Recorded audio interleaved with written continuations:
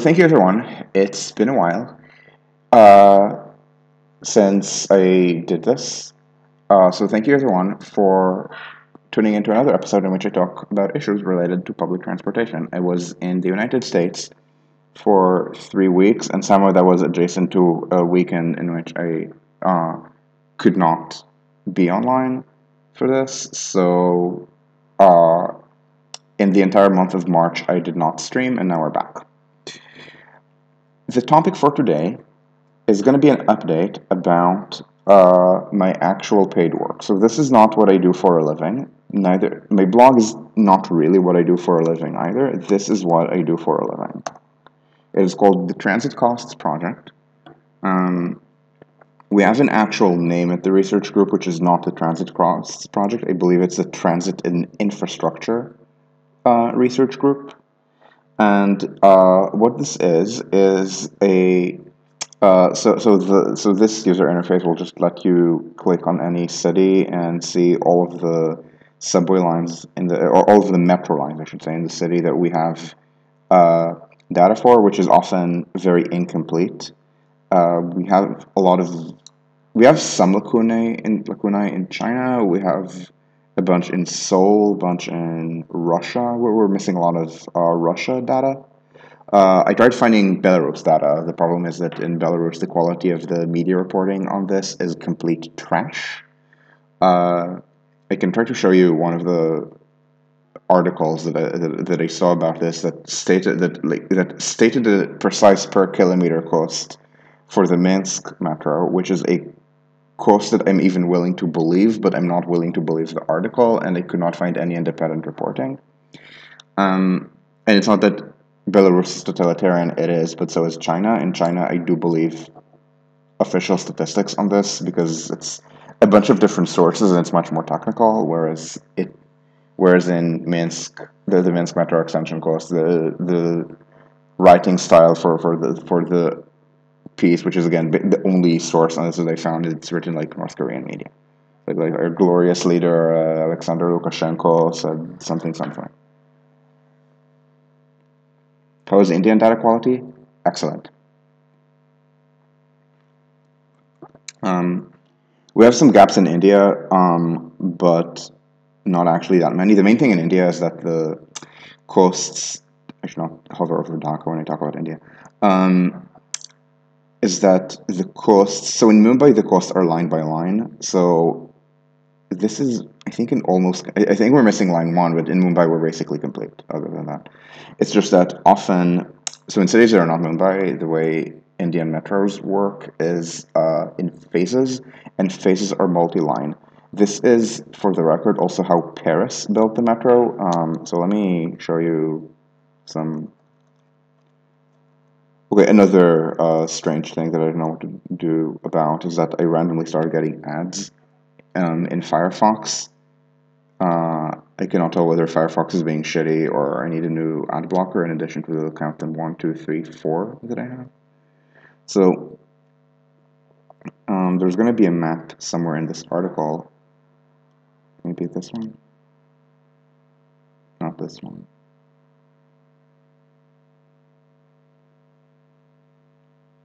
No, this is line by line. So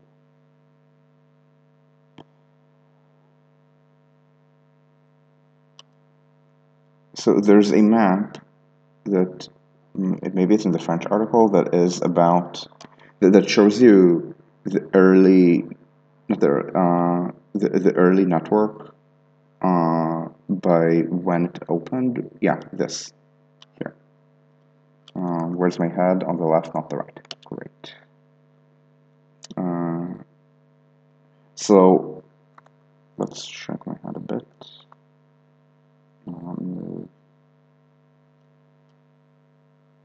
Shrink. So this is, I want to say the early network, but Paris is not New York. New York has not built a single main line since 1940. Paris has built two because line 13, the central segment, is from the 70s, and line 14 is from the 90s and 2000s. But It opened in 2000. No, it opened 99. But this is most of the network, and you can kind of see that it's a multi-line phasing thing. So line 1 in the city, line 2 and 6 forming the ring, which at the time did not operate this way. The core of line 5,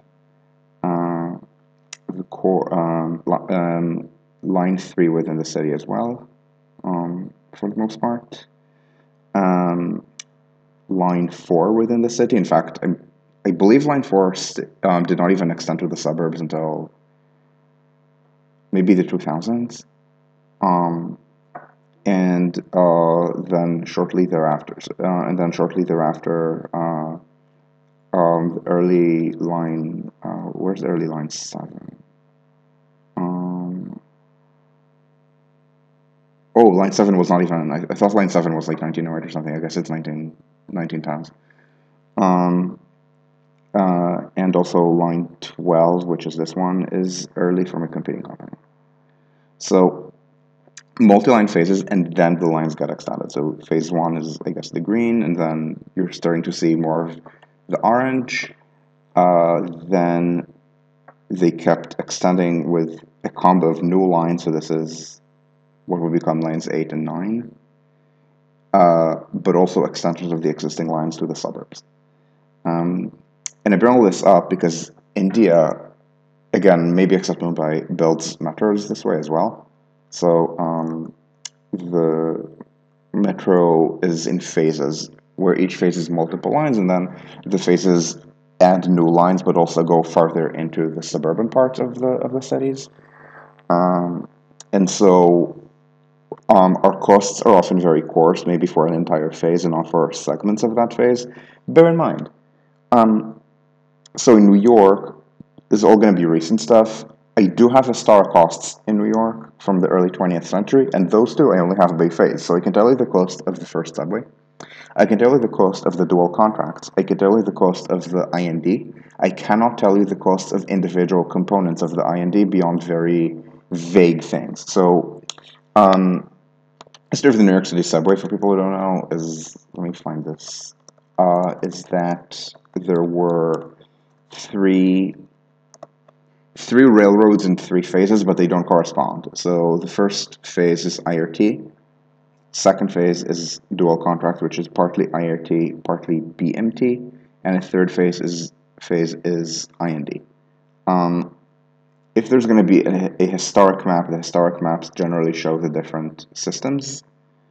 But if I can't find one, then I will just show you an official or semi-official map. There has to be a history of the New York City subway. Yeah. Corolla. And where? No, I don't want 97. I want things from. If you're not going to show me maps, I might just look at Retro Crayon. For lack of. Okay. So this is Retro Crayon, by which I mean this was the crayon in the 1930s. So I need to tell you what exists and what doesn't. So blue on this map is IRT, of which the original subway is just originally from here, but then it got extended over here. So it's like this, and then it runs like here. So, and this kind of got orphaned when they made it into 2 lines. So this is why it's a shuttle. And then you go up here, and then it's this branch. I forget whether all the way or only as far as the northern tip of Manhattan, I think, or maybe around here. And then the second branch goes fripp about here, which is where the line ends. Still, like this has not been built. And this going up until here. Dual contracts is the other blue and yellow lines that were actually built. Most of these were not. So this was never built, this yellow, but neither was this. But the yellow, blue, and Queens, these have been built as far as Pimp and Schlimp. This, so it's 42nd Street. this part, this part. Jerome was built. The line that exists was actually extended. Then this line, this segment used to exist, but they didn't run this way. They instead ran it like this way. So this thing is, I think, was an orphan commuter railway and was never built. In Brooklyn, they go as far as here, not here. This segment is probably the second most important thing to build outside Second Avenue. This is the single most important. It's not been built. This has been built. Most of the yellow in Brooklyn is real, like exists. And then, so the red lines are either things that were built in the third phase, so IND 1930s, or were planned and never built. And so Second Avenue subway famously was never built. I mean, it was built later as like something like this. But 8th Avenue and 6th Avenue were built. 6th Avenue, my understanding, was the big pain for how it was built. But again, I don't have costs per segment, just for the entire IND. So again, this is a data quality issue that we're not worried about. Because the main of the project is not to find the construction costs anymore. It's to do the case studies. We're not going to have a London report. We're going to have a report that is informed by London and by Paris and by Madrid and by Seoul and to some extent by Singapore and Toronto and Los Angeles as not very good cases. And we're also going to be informed by Nordic things that are not Stockholm. Very little Berlin, unfortunately. And to some extent, as a negative example, unfortunately, the Netherlands. Let me not do maps of the New York City subway anymore. Maybe I should also... Yes, so 6th Avenue was expensive, partly because of the L. And by the way, you're spelling it as one letter because it's how it's spelled in Chicago. In New York, where they were nearly all torn down, it's spelled EL. Like if you say the L like this in New York, this only means the L train. If you say LEL, then rail fans know what you mean. It means an elevated line. And yes, it was because it was there was not just so not only was there a 6th Avenue L. Stop looking at you. Not only was there an L on 6th Avenue, the old L's were 2nd, 3rd, 6th, and 9th. The subway that replaced 9th was not on 9th, but on 8th. So it was easier to build. The one that replaced 6th was under 6th, so that required underpinning and it was hard, but also path. There was already a subway under 6th Avenue. There were plans to expand that subway and get it all the way to Grand Central. They just hugged it. So it was 2 tracks under 6th, so they built the local tracks flanking this subway on both sides without cross-platform transfers because the IND did not believe in connections to other people. And later, when they added the express tracks, they added them underneath, so you can't even go underneath to try to connect this with Grand Central. And, okay, I'm going to not have Microsoft Teams. Path, yeah, exactly, Path. I mean, at the time it was not called Path, it was called Hudson Tubes, but Path. So this was really expensive. But the entire IND was very expensive. Most of it was not 6th Avenue. 6th Avenue was only a little bit. The IND was also stuff like a subway under Queens Boulevard, which went... And they also widened the road at the same time. The road was not as wide when they were planning the subway. And and they built it underground and not elevated, but even for fully underground, the costs were pretty bad. And they built lots of flying junctions that they didn't need to. I don't want to talk about the mistakes that the IND made because historians of the subway have talked about them extensively. It's something that like everyone on Subchat, everyone on New York City Transit, NYC Subway, not just Transit, NYCSubway.org will be able to tell you in much more detail than I can. So Again, I'm not talking about the past, I'm talking about the present. And the reason I'm talking about the present, not about the past, is let's do GDP for a second. Okay, so let's go World Bank. I'm going to do GDP per capita, and I'm going to do Turkey and the United States. Turkey is the poorest country that we're doing a case in. It has very low construction costs, and it also has very low labor costs. So I would like to point people's attention to the fact that Turkey's GDP per capita now 28. I mean, it's much less than the United States. It's like half that of the United States. And they also have, I think, lower. I think they have lower employment to population. Like my understanding is that the female labor force participation rate in Turkey is kind of shit, but that's not going to matter too much when I'm saying like why it's low. It's just Turkey, America. But note that Turkey is not that much poorer than the United States was in 1990. And if they go on measuring worth and start doing historical comparisons, I think Turkey, compared with the United States, would have been probably somewhere in the 1970s. So essentially, every comparison that's historic that goes to an America before the 1970s is going to be to a society that was poorer than Turkey is today.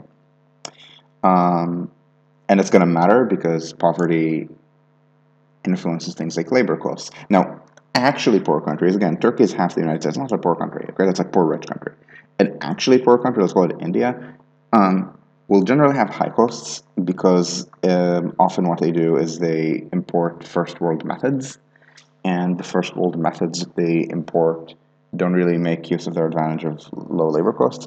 Turkey does something different. So Turkey has extreme levels of cultural cringe, but it trusts its own construction industry, and they did a lot of internal improvements to the system that they learned from Italy in the 2000s. So what they're doing in Turkey is much more appropriate for their level of development. Whereas, for example, in Sweden, the labor costs are much higher, and in Sweden they make much more of an effort to reduce headcounts because wages in Sweden are very high.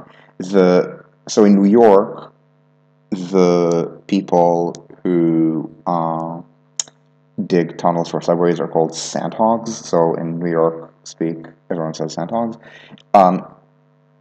Nobody in Europe that I've asked knows the term, and this includes people who speak very good English. In Sweden, they're not called sandhogs. In Sweden, they're just called miners. They are recruited from the same pool of workers as actual miners. This was also historically the case in the United States. So the New York City sandhogs of the early 20th century were often immigrants from mining regions, like maybe Welsh immigrants. I think were a big group, or maybe Irish. I don't know if they had extensive mining within Ireland, but there was already 120 years ago a lot of Irish migrant labor within Britain. So they did use people who had mining background as sandhogs. So anyway, the miners in Stockholm, I don't know the exact wages that they make because I didn't find the wage rates. I only know what people told me, and they gave me two conflicting numbers. One was 70,000, the other was 80,000. These are not dollars per year; these are krona per month before tax. And the krona is about 9 to the dollar, maybe 8 to the dollar. I think at PPP it's more like 9. So add a little bit to turn it into dollars a year. These are people who earn a very nice wage. And that's fine. I mean, it's very difficult work. Like, I'm not complaining that they earn something like $90,000 a year before tax. Probably they're close to, so probably their existence costs the employer, I don't know, 150, 180,000 US dollars a year. With benefits, with temporary housing, important in Sweden as in the other countries where we're doing cases. The miners are not local. it's a national mobile workforce. This is also true of, for example, railway maintenance. So in Spain, the railway maintenance is a national labor force that moves between cities. So they have to pay them extra because it's annoying to constantly move, and also they have to give them temporary housing. So so there's temporary construction worker housing or maintenance worker housing that is being set up when they do maintenance in Valencia or in Zaragoza or in Alicante or in Madrid. And it's the same thing in Sweden. In fact, I read an article that said that not a single miner building the current extension of the Stockholm metro lives permanently in or around Stockholm. They're all domestic, maybe some international migrants. I bring this up because, again, it's adaptations to levels of development. And the point is that in the United States, even if you go through the 1950s and 60s, let alone the 1920s and 30s, you will find a profoundly different society, where, for example, labor costs were much lower. Now, we might talk about how Americans use methods and especially social organization that assumes 1950s, 60s labor costs. But the failure to adjust in the intervening 60 years means nothing. So this is where we're doing contemporary comparisons and not historic. And so anyway, this is where we're at. We're doing, as I said, cases where it was supposed to be 6 reports. It's going to be 5 reports, which are Boston, which is the one that's already out. There's Istanbul and not Milan, all of northern and central Italy, really. Both of them are effectively done. So the Italian case is Eric doing line edits for Marco. The Turkish case is I did the line edits for Elif. And I believe when I looked at it a week ago, not even a week ago, less than a week ago, I think I made 10 edits and a document of 100 pages. And I don't know if she's already done all edits or only the biggest, because I get notifications in like shared Google if I make a comment and it's resolved. So the Turkish case is effectively done. The Italian case is also effectively done. We're at this point nitpicking things like, do we consistently write words with or without accents? And we're going to do with, because, for example, in Turkey, you can say that there's a neighborhood of Istanbul called Kadikoy, but it's not Kadikoy, it's Kadıköy. So like writing the dotless I and the umlauted O, so Kadıköy, not Kadıköy, Kadıköy. It's hard for me to pronounce. In my defense, the Turkish language understands that it's hard to pronounce. They have vowel harmony. Kadıköy violates a vowel harmony because it's a compound, whereas normally in a bunch of languages, it's I think definitely in Turkish. I think it's in all of the Turkic languages, all of the Mongolic languages. I think maybe all the Tungusic languages. Also in Finnish, they have something called vowel harmony, where it's not in compound though. But in suffixes, if a word has umlauted vowels,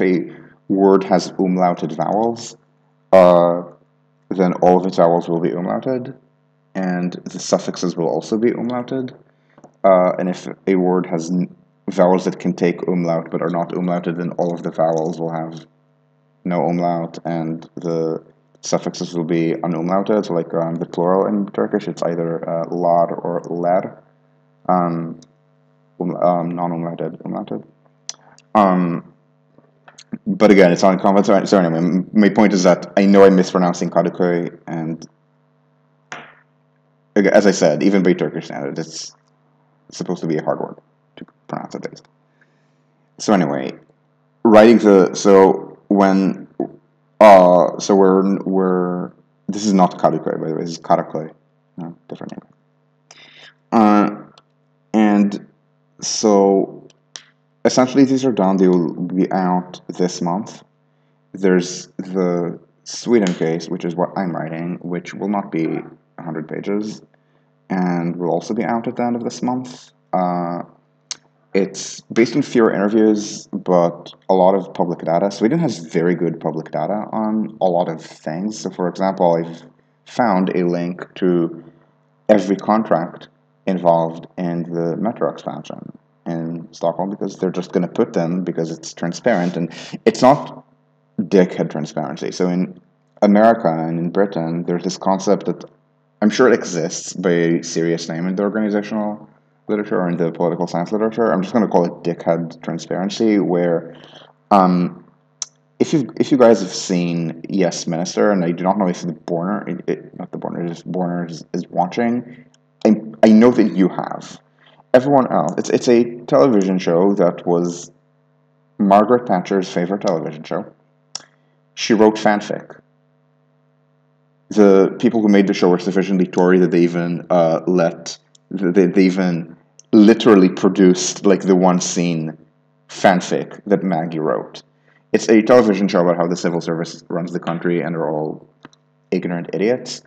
I mean, very officious ones, but still very ignorant. But it's very public choice theory, and but like it gets the contempt that the senior civil servants have for the general public in Britain, really. And the point is that at one point the minister asks them for more to tell him what they're doing, so they give him red boxes of documents to review, and like they're all completely meaningless. Like he asked for more information, so they give him the document to review with stationary acquisition. So that's the dickhead transparency. Like you ask for, like you do a freedom of information request. So first of all, the data is not already available in the OSR UK. You need to affirmatively request it, and they can say no or they can redact. In New York, for example, there are itemized costs for everything. So New York does something called a lump sum contract, which is the bad way of doing infrastructure. The good way is to itemize the contract. So the contractor says we're going to do X widgets and Y gadgets. Widgets currently cost X, gadgets cost, no, I always said X, Y. Widgets currently cost A, gadgets cost B. So it's going to be X times A plus B times plus Y times B. That's our plus a profit rate. That is our bid. If these are commodities that have changing international rates, then sure, yeah, there's a cost overrun, but you already know. I mean, they said X widgets and Y gadgets. If the costs have changed, we know the costs have changed. It's not contentious. In New York, they do lump sum. They have internal reasons for why they're doing lump sum, but the fundamental reason they're doing lump sum is that they don't listen to how people who don't speak English do it. They do not even believe that they have a construction cost crisis in New York. They are certain there must be something. It's not possible that they're just doing a worse job than Italians and Spaniards and Swedes and Koreans and Turks. Or for that matter, literally anyone else, but these are the lower cost places, not the medium cost places. So in in New York, they do these lump sum contracts, and again in low cost countries, it's itemized, and so this is like one of the things that we've noticed, and so so the report is gonna. So we're gonna put that into the report. We're gonna put kind of best practices in the report after the 5 reports that we write, and then we're gonna do a summary. And the point that I'm making with transparency is that in New York, first of all, again, you have to request information. Often the information exists, but it's either hidden by security through obscurity, hence the freedom of information process, or they will just not tell you. So in New York, they have itemized costs for everything. They just don't release them because they are only used for internal cost estimates. And if they release them, then they say that that these are trade secrets. So in New York, they will just not tell you what the breakdown of the costs is.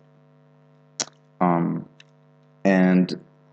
in Sweden, not only will they let you know, but also it's presented in a format that's very digestible, so I can see a big contract and what it costs. So a contract to build a certain tunnel segment, or a contract to do ventilation, a contract to build a station, maybe 2 stations. It's itemized. It's not just broken down, but it's broken down at a level that's very useful for for example, for watchdog organizations, for researchers, uh, because in Sweden the government works for the public. Now the public can be morons, but the government works for the public, and so yeah, the government needs to report to the public in a format that the public, um, in a format that the public can understand. Uh, which doesn't mean like only using the 1,000 most common words in the Swedish language or any bullshit like that, but it does mean uh, not doing what New York just did. So New York is currently facing demands for something called platform screen doors, and they have made up reasons why a platform screen door would cost something like $70 million or something like that per station. In Paris, it's 4 million euros. This is a platform screen door. Sometimes there's a distinction between screen door, which goes all the way up, and edge door, which is only usually this high. Usually, new installations tend to be sorry. Let me clarify when I say new. If you're building it with the station, it's almost always like this, and if you're building this after you've built the station and operated without these doors, then it's usually like this. There may be exceptions to what I just said. I can't think of that, but I only know like 10 examples. I don't know 500. So this, for example, would be a full height on the Sydney Metro.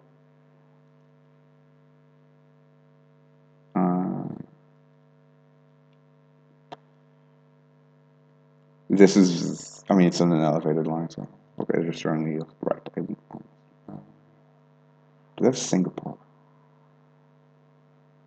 Yeah, so in Singapore, it's the elevated stations. These are new installations, so they're either platform edge doors or half height. The point is, in New York, they don't have these. There was a very well publicized. Oh, so in Taipei it's all retrofitted, because in Taipei it's. Wait, in Taipei it's. I don't think it's full height. In Taipei, I think in Taipei on the MRT it's half height. It's full height on the airport train.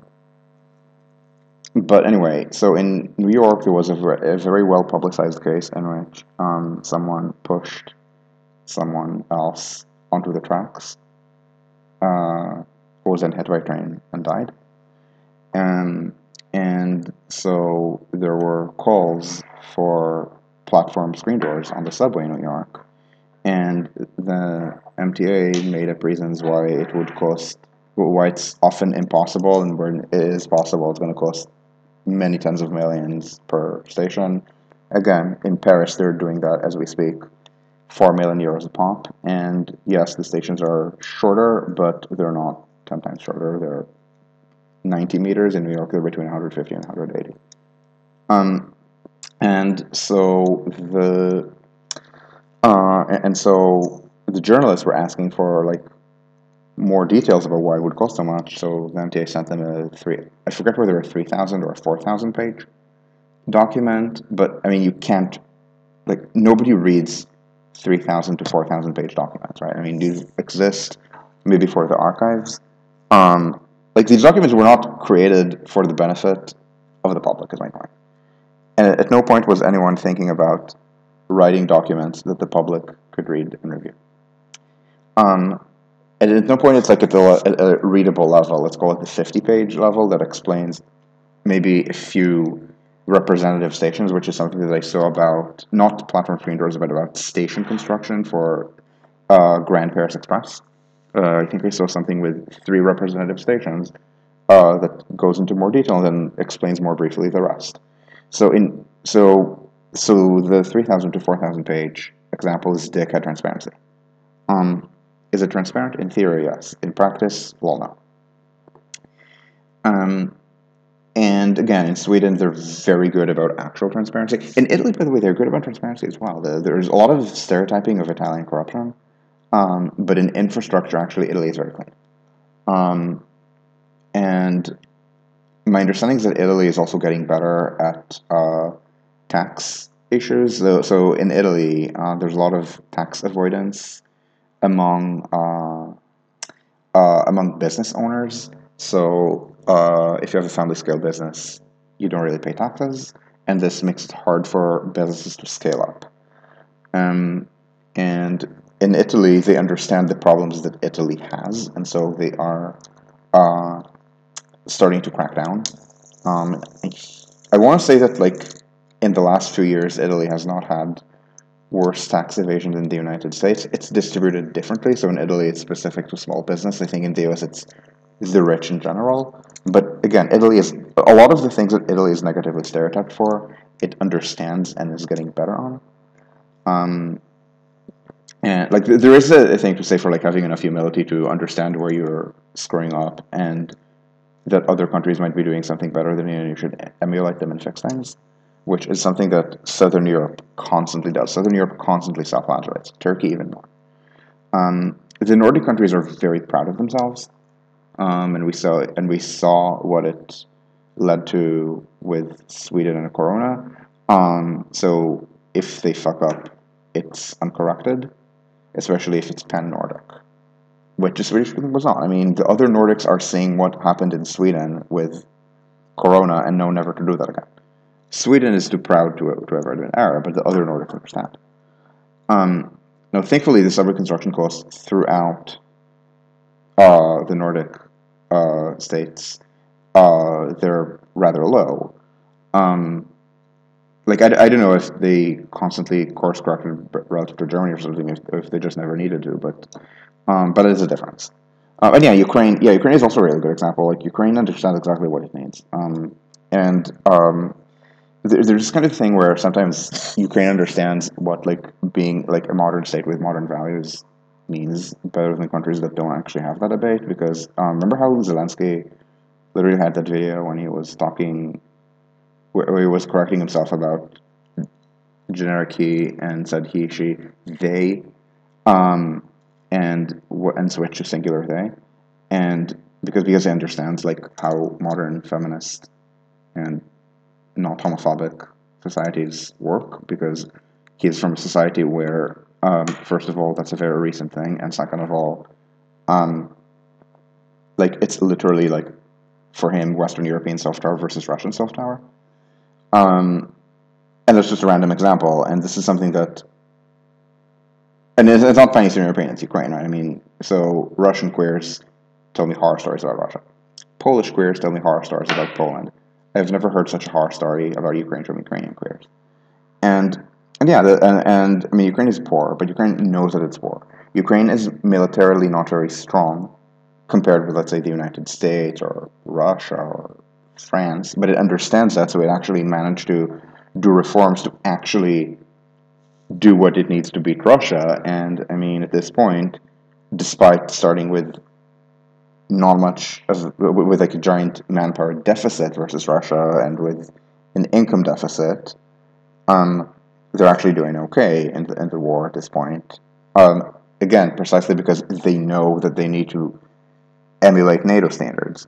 And at least at this point, I haven't seen the American blob take the lessons of Ukraine to heart with respect to other things. So, for example, where Ukraine is trying to fight Russia symmetrically, whereas the American blob wanted them to be insurgents. So the American blob did not think Ukraine could hold. They thought that Kiev would fall within a few days, and Ukraine should instead organize an asymmetric insurgency. And the Americans essentially are saying the exact same thing to Taiwan. And now that Ukraine is beating back Russia symmetrically, I haven't seen the American blob actually show any more humility on the subject, unfortunately. And so this is an example of how like the periphery can often course correct better than the core. I mean, the periphery is still periphery. Like, I mean, the things that make Italy poor by Northern European standards, they're still there. I mean, Italy is still a country that's I'm forgetting the exact numbers. I want to say that 2/3 of Italy, or maybe 3/4 of Italy, works for small and medium-sized businesses, and in the United States and in Scandinavia, it's flipped. So 3/4 work for big businesses. So it takes time for innovative businesses, in the case of what Italy needs, to grow and start having enough productivity. They can just start hiring away all the workers from the family scale businesses, and offer higher wages, and then those businesses are going to go bankrupt and release more labor to innovative big businesses. But the Italians understand what they need to do. And again, Ukraine is another really good example, as you're saying, Borners.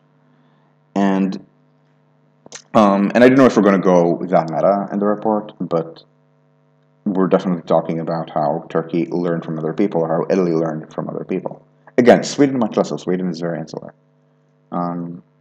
And so anyway, that's my transparency spiel. So the point is that the public data quality in Sweden is very good, and that compensates for the smaller number of interviews. And there's always comparisons one can make with how things work in Norway and Finland and Denmark. It's important because if Sweden does something very different from Norway and Finland and Denmark, but the outcomes are the same, then maybe that thing is not very important. Now, sometimes the outcomes are very different, and it's notable. So, for example, with Corona, we know what the excess death rates are in various countries. We know that within Europe, I don't know through today, last checked, 2020 and 2021, I believe is when I last checked, so through the end of 2021.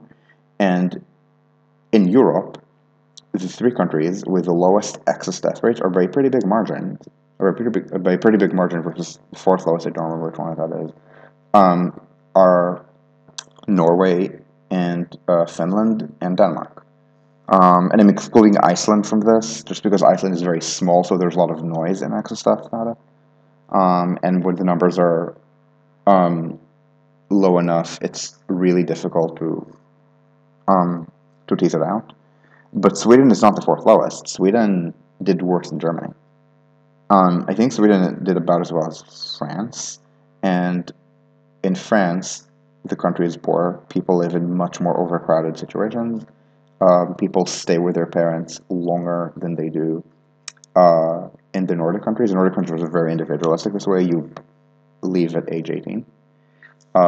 France and Germany, it's more common to stay with parents into your 20s, and in Southern Europe, they're so poor that the majority of people age 18 to 34 live with their parents. So much more household crowding, so much more corona rates, but relative to the countries, so my point is that Sweden did really poorly, but things did well because, great, they had fewer deaths than overcrowded countries. Countries that, like Sweden, have low crowding rates, that is to say Norway, Finland, and Denmark, they did not do what Sweden did with corona, had negligible excess deaths in the first wave. And I don't even know if they would have stated a second wave on their own, or if it's something that... I mean, I imagine they would have, because the second wave, my understanding, came to Northern Europe from vacationers, because remember in summer 2020, everyone thought in Europe that corona was over, so people started flying to the Canary Islands. And it's not like Spain was successful at that point, but resorts are successful. People like the resort behavior is very antisocial when it comes to public health. So, for example, people get very loud at pubs. There was also a thing with the ski resort, Ischgl, the one that seated a lot of the first wave in southern Germany. But it's entirely possible that, like, with generic European practice and Nordic crowding rates, corona would not have had as serious subsequent rates.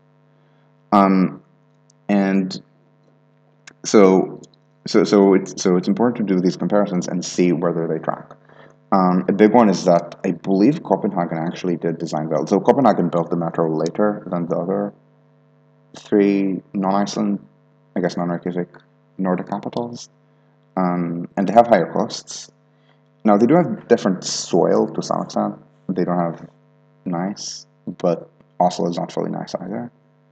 And the and they're doing it in completely different ways. So very small stations with automated trains for very high capacity, or very high frequency rather, leading to enough capacity. It's the same thing that Italy is doing, but their costs are again higher than in Sweden and in Norway and in Finland. Um, and it's also true, for example, their electrification project. And I suspect it's just that they're doing things. Maybe they're more connected with Britain. Maybe they're what's it called? Maybe they just started more recently, so they uh, looked at what they thought was global practice, but they're Nordic, so for them, global practice is stuff that's either Nordic or speaks English, and maybe they went with English-speaking practices. Um, but the outcomes in Copenhagen are visibly worse than in Oslo and Stockholm and Helsinki, and uh, so that is worth talking about, and that's going to at least some extent appear in the report.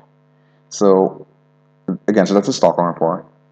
I mentioned Italy and Turkey before. There's Boston, which is out. New York, and then there's going to be New York, which is going to be the last one because we need to have certain internal reviews for it. But that's going to appear later this year.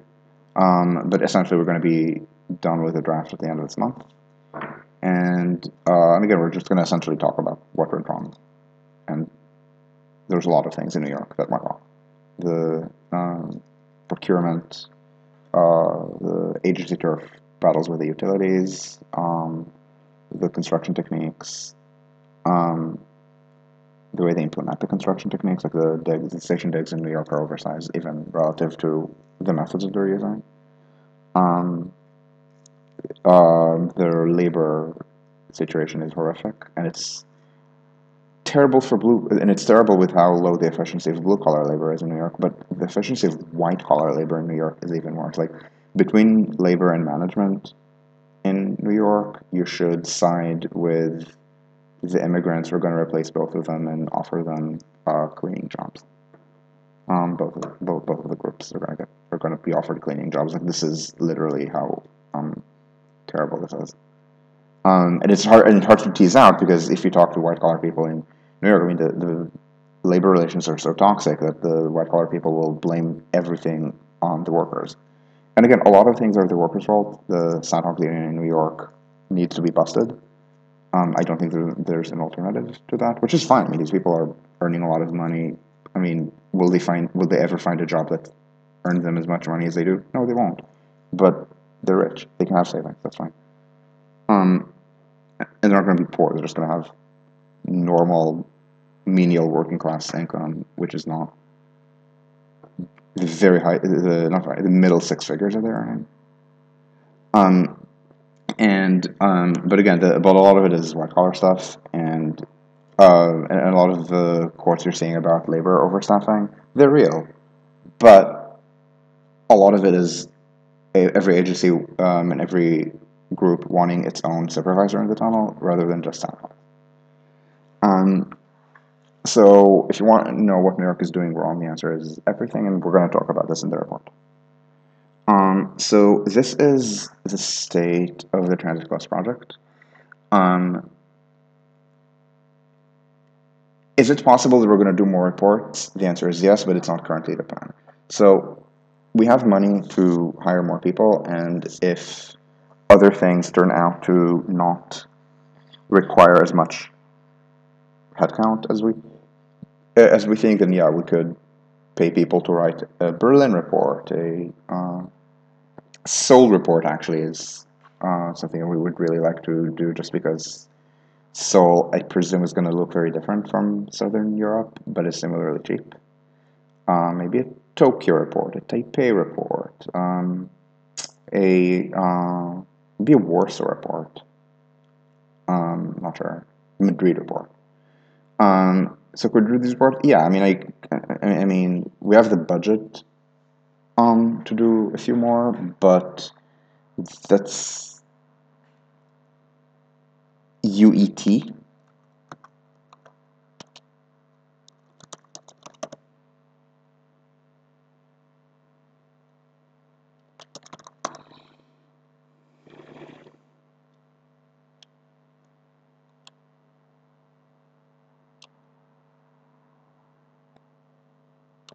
Is this one, or am I just completely drunk?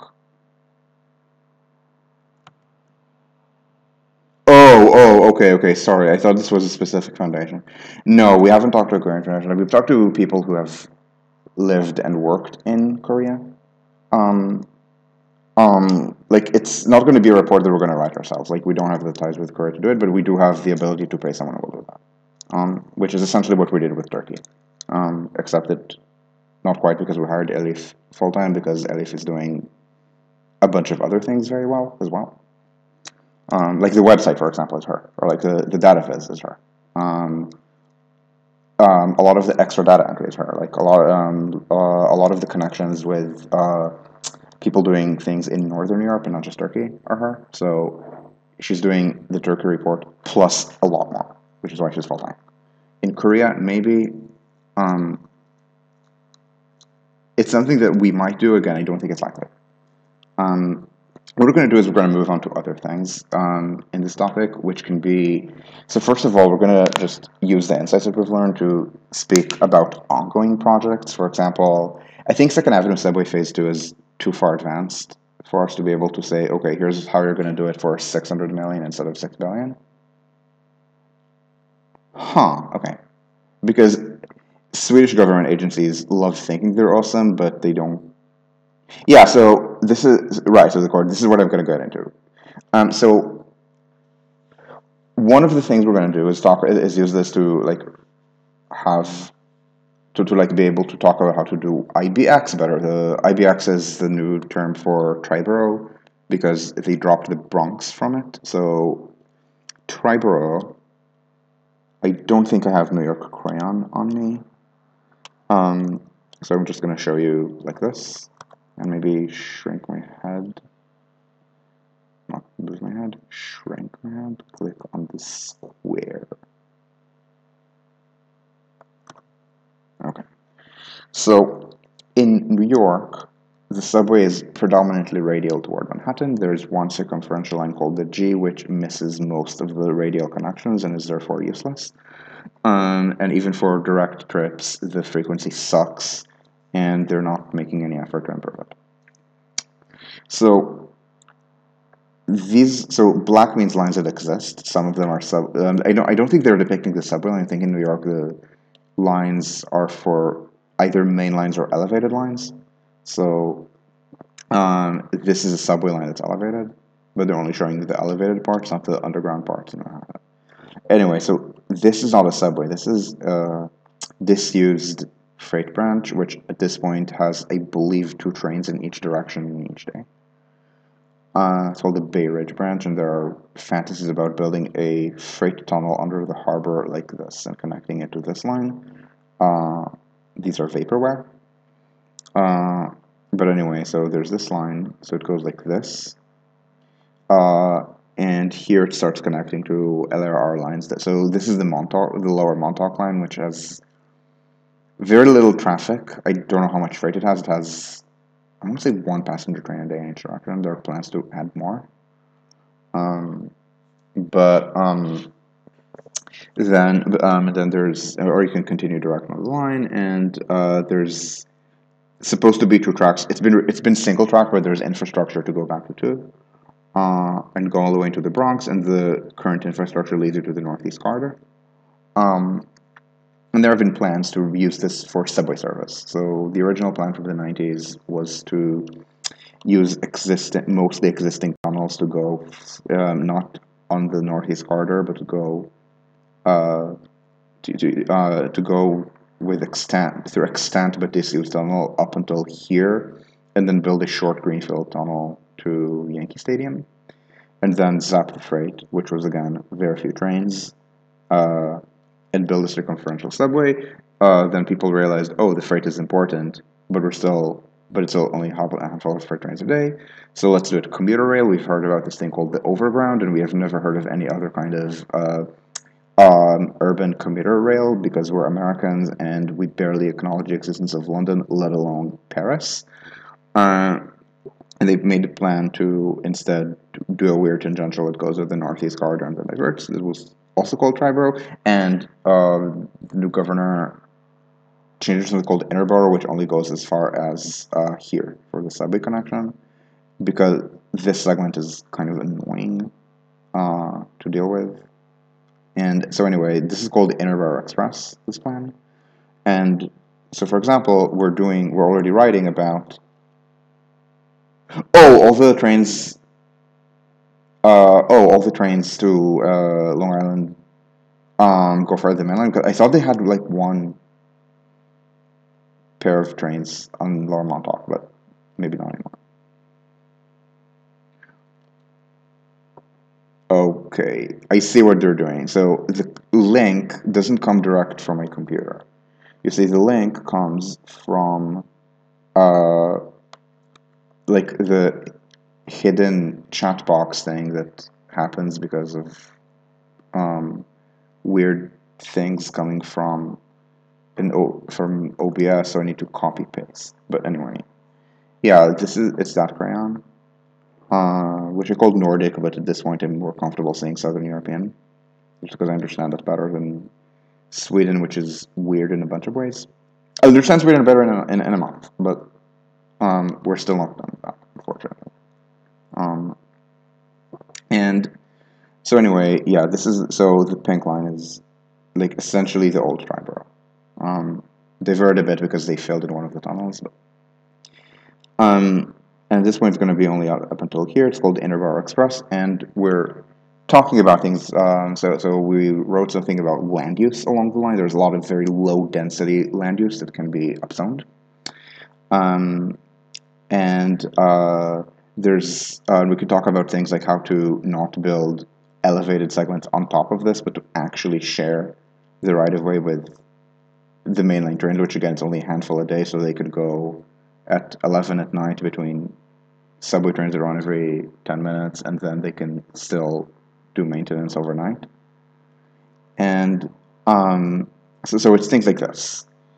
And so essentially being able to like respond to things, it's one of the things we're going to do. The other, but the big thing is, as you said, it's going to be the high-speed rail project, which is going to be somewhat analytic in the sense that we are going to do some comparisons, but it's going to be much less case studies because the case studies have already been written. I mean, there's actually a lot more research about high-speed rail, including comparative research, than about subways.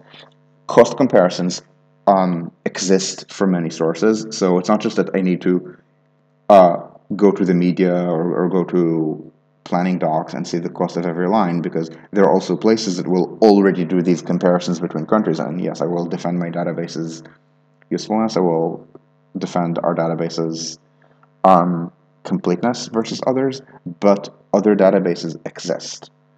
And there are case studies, and that includes academic work on what's wrong. So, for example, the Italian researcher Paolo Beria, who was one of our sources for the Italian case, he wrote a paper about the origin of high-speed rail costs in Italy. In Italy, so this is what you want to look at. So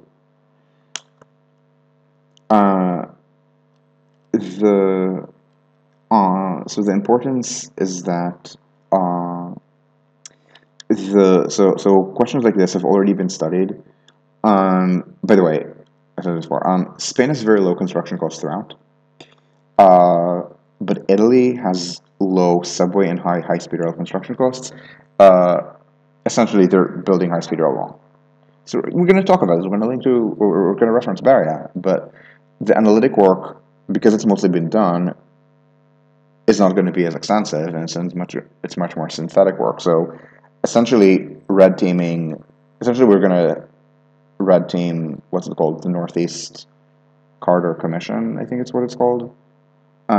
just because its plan is essentially a staple job, i.e., you go to every agency in the Northeast, including Amtrak, you ask, what do you need? They say, we want this thing to get us to not have to interact with the other agencies. And then you say, great. And then you take all of the wish lists and you staple them together. Hence, staple job, as opposed to actually sitting down with timetables and any kind of modern timetabling methods and figuring out how faster and slower trains can share the tracks better. Like, it's very much a concrete before electronics situation. These are also stable jobs, like the American Civil Service, like specifically the legal definition of civil service in the United States is you can't be fired. Yeah, no, it's I keep saying that they should hire more engineers, and people are staring at me, but we can't hire civil service because you can't fire civil servants, and like it gets to the point that like if I say things like you should maybe treat civil servants like professionals who are allowed to fail as opposed to a sinecure, and people again stare at me like I just proposed to uh, set on fire the original copy of the Constitution and the Declaration of Independence and restore the British monarchy. And for the benefit of all the random right-wing reactionaries who might think it's a good idea, the monarchs are going to run the United States in the Queen's name are going to be Prince Harry, and I don't know if she's literally Princess Meghan or if she never accepted the title, but you know who I'm talking about. No, it's not about shovel-ready stuff. It's not about shovel-ready stuff. Actually, a lot of it is stuff that's highly speculative and highly shovel-unready. Things like random tunnels that are not necessary just because someone complained. So it's a good example of what needs to happen. So this segment of the Northeast Corridor, it's between New Haven and the Rhode Island state line, is the curviest. Now, it's not the slowest. The slowest is between New York and New Haven because it has, in addition to annoying curves, annoying agency turf issues with Metro North, and very poor maintenance practices, which are also very expensive in addition to being very poor. And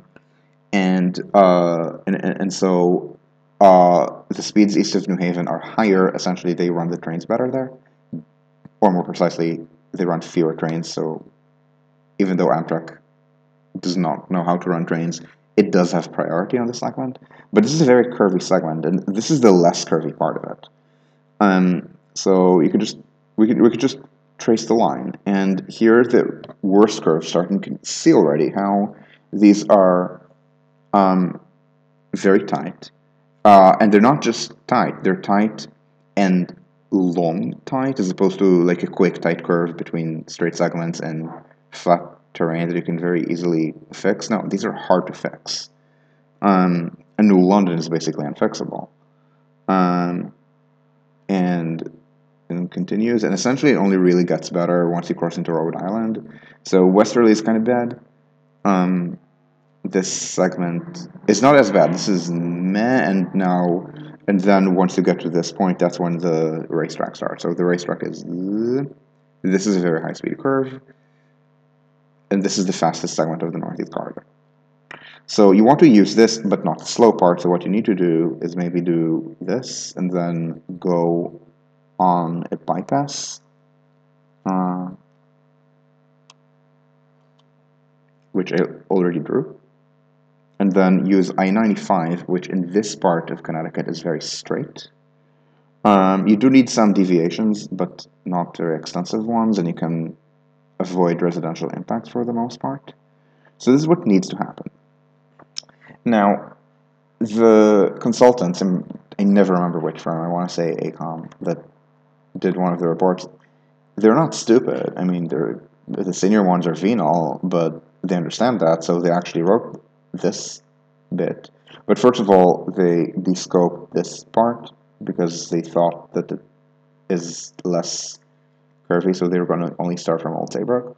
But more importantly, people in Old Lyme yelled at them over community impact, some of which was real, some of which was fake. So instead of reducing community impact to the minimum that is required, and then for the rest of them to get better hobbies than sailing. They proposed a tunnel. The tunnel is not shovel ready. The tunnel is just speculative. It's vaporware. Um, this is, I think, planned as a tunnel as well, which is also vaporware. I'm not sure. Even a bridge would be not shovel ready. So it's not like anything of this is. So it's not like shovel. Yeah, yeah. Neither wants to use the title anymore. Yeah, you offer Harry the opportunity to be like king of the United States. He will take it. He can even dress up as a Nazi again. Uh, Maximum offense to Americans. But anyway, the point is that like this is not too far off, like the crayon from what has been proposed by serious people. It's just that those serious people proposed it with like little detail changes that are very expensive, like again random tunnels that are not necessary. Um, so we're going to propose it clean, i.e. without tunnels. We're going to talk about how to share tracks better. So here here the issue is NIMBYs, but again, it's not like they tried to fight the NIMBYs and they lost. They didn't try because they don't care. The point is to get more money. Uh, it's people who measure their success by how much money they've managed to get out of the federal government. You get the money regardless of whether it's cost effective. Cost effective is not going to create more money for high speed rail except in the very long run, and these people are all boomers in the very long run, by which I mean in 15 years, they're like either suffering from severe dementia or dead, or they just live in Florida and don't care. And so, because these people don't think in the long term, they just think about maximizing money now. And so it is important to them, I think, to avoid even the appearance of political controversy. And they got a lot of money from the BIF. I mean, it's just that by themselves, they're just going to waste it all. So the plan is, again, to propose things where here it's counter NIMBY. Between, here the line doesn't really need a lot more.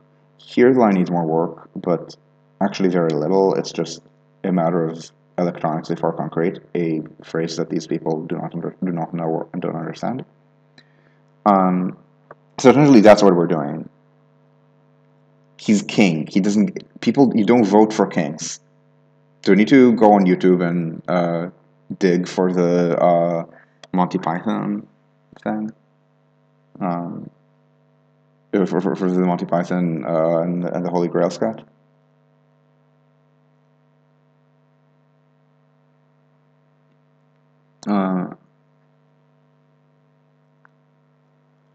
But yeah, no. As I said, the torture constitution bring King Harry is just intended as maximum offense or something. And unfortunately, the idea that civil servants are can be dismissed on essentially the same process as the private sector sounds to Americans as roughly the equivalent of that.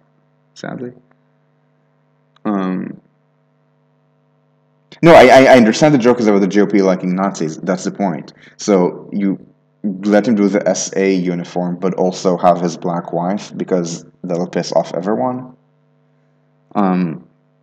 Like remember the alt right in America started loving the British monarchy roughly, not for roughly, exactly timed for when Harry started complaining that the British media was racist toward his wife.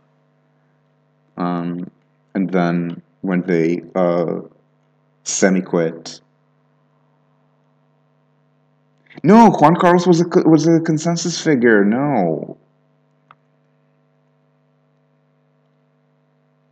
Anyway, so the point is, yeah, we're going to talk about high-speed rail, and this is going to be a synthetic proposal. It's going to be, I don't know if it's going to look exactly like this. We're going to do much more serious analysis, including a lot of alternatives. For example, I mean, it's possible we're going to do some red. Again, I mean, say we should red team, but I think of us as the red team, so like maybe we should red team ourselves or something, and like try to look at what's the optimum for going through Hartford, because I think that this is a useful counterfactual. Like, I think that the route I drew is better than going through Hartford, but despite the large, even not like this zoom, you can tell that this goes like this, and Hartford goes like this. Even though it's visible in very zoomed out maps, it's a decision that it's not the most important decision, just because it's. I mean, I don't think it's especially close, but it's something that I can see go the other way upon further analysis.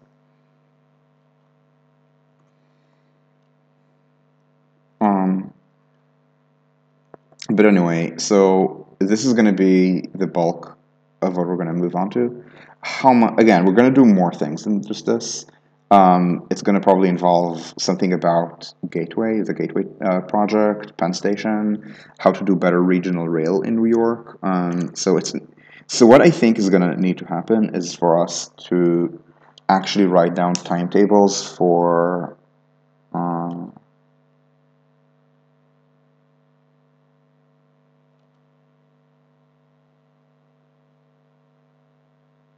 So these are math papers, job applications, and lots and lots of LARP stuff, like LARP. LARP that was never completed.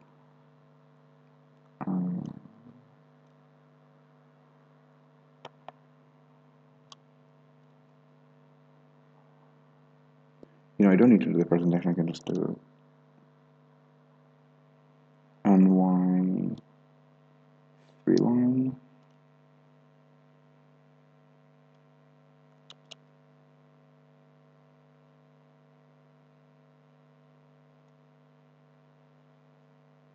So this is a map that I specifically drew at lower resolution so that it would not kill the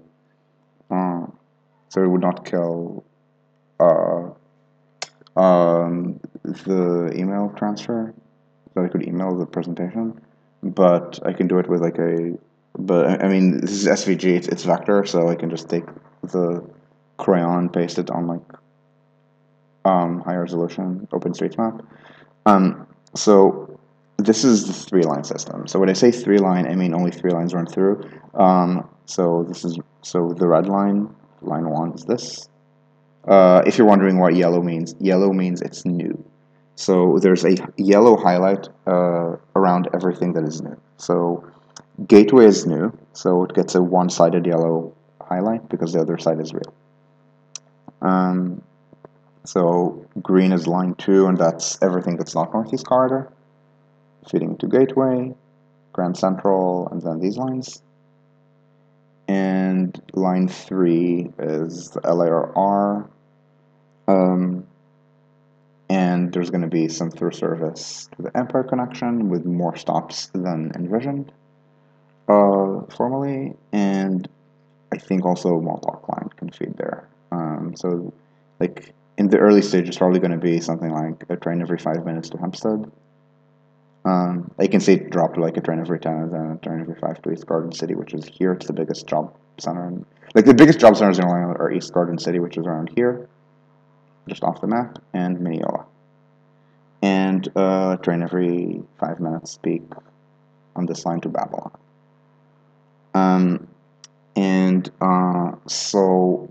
And then the Atlantic branch will just orphan here. So this is without anything with Lower Manhattan. This is just essentially a gateway line. Would it be possible to keep the existing alignment through Old Lime? No. So it's very tight.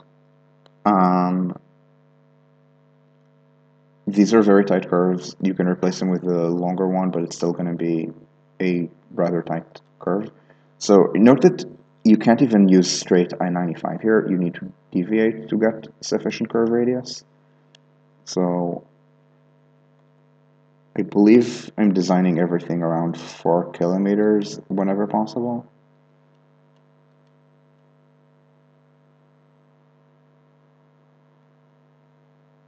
Four kilometers, what is that? So 4 times the about maximum you can get out of non-tilting German trains is this. So about 330 kilometers an hour, but Japanese trains can do 360. So this is intended to be a curve of radius 4 kilometers. In fact, it's exactly a curve of radius 4 kilometers. You can even see how it matches, because I literally drew this exact circle and then traced over it. Remember, this is Greenfield. Now let's try to do the same thing with the existing things. So first of all, remember that the approaches here are going to suck, but let's hand wave them. If you're to do 4 kilometers, you want to be tangent here and here, you need to start. So like if you want a 4 kilometer easement, it's going to look like this, roughly. So this is why you can't keep the existing alignment. Like, even if you're willing to start taking some compromises, like let's do 300 German trains, not 300 Japanese trains.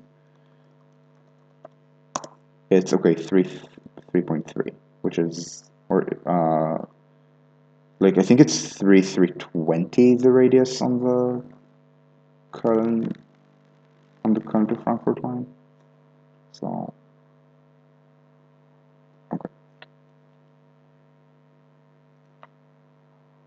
like that's not actually going to help very much as far as easement goes. I mean, that's still, I mean, there's also residential takings here, but not that many. But the point is that it's going to be very difficult to use the existing line, and because you can't really use the existing bridge at high frequency, you need to go greenfield anyway. So if you go greenfield, might as well use a better alignment. Does that answer your question? No.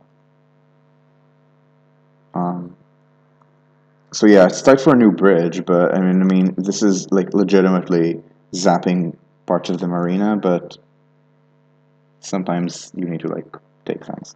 There are very few residential takings, not zero, but very few, like these. It's like 1, 2, 3, 4, I think 6 houses. 7 with this, maybe. Again, parts of the marina. On this side. 8, 9. This is not a house. This looks like a small business. These two. And small businesses, I mean, yeah, they can be reactionary, but they sell for, you know, if they're very successful, mid-single digit million. And the bridge is gonna, I mean, they probably think it's gonna cost $1 billion. It's not gonna cost $1 billion. Like, this is a bridge. I mean, even if it's a high bridge, it's like what? Like the elevated segment's gonna be what? This long? Yeah, that's like $150 million. 200 maybe. Yeah, no, the politics of those takings are fine. I mean, it's 7 houses. Like, you're gonna get NIMBYs either way. Eventually, NIMBYs are gonna, like, there are NIMBYs in New York, for example. Like, people talk about the decline of neighborhood newspapers. New York has neighborhood newspapers. Here's what the neighborhood newspapers do. They count parking spots lost to any kind of change. This is what they do. You try to build new bus stops, fewer bus stops, whatever. They will say, this will require the loss of 167 parking spots in our community and also create 10 loading zones. Yell at the city. So anyway, these people are always going to be like that. But border society is not gonna care about 7 houses. I mean, if it's gonna be thousands, yeah, people will care. If it's gonna be 7 in Old Saybrook, maybe like in Old Lyme, I don't think this involves residential taking. It involves lines that are nearest to the track. So if it's literally this, don't go here. This is like it's a curve. It's more like this. It's 30-something meters at closest approach. Yeah, you triple glaze the windows and it should be fine. Like the whole point is that the train is not going to actually cross I-95. It's going to stay Um, it's going to be a little bit offset north and go on this side of 95. So this is not a residential side of it. Like this is like maybe this is residential, but um, this is right next to I-95. Like that's noisy already. Um, and so it's not so the residential takings are minimal. The complaints from people here are not residential takings. They're about I think there were some complaints that the line would pass too close. I mean, there were complaints that the line would pass south of I-95 and not north of it, and this would be. I don't think they even complain about these takings. They complain about that it would be audible from city center, from town center here. They complain about the marina, which is the one thing that has to happen, and they complain that the transition. Remember, the official plan is not to do this; it's to go on the old line and then transition around here, and then they complain that this is environmentally sensitive.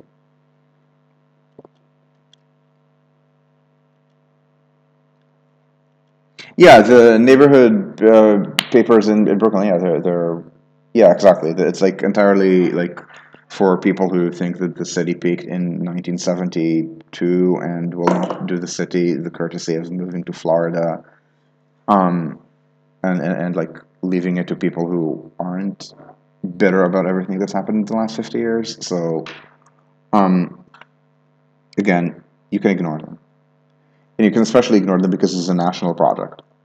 Um, it's a national project in which like actual planners can get through to, let's say, members of Congress and explain that no, they're not going to lose re-election if they piss off 50 people state or 100 people statewide overtaking.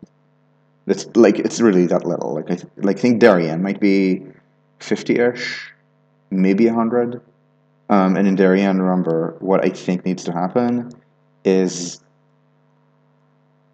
um, no, it's not Darien. This is not a taking. This is a tunnel.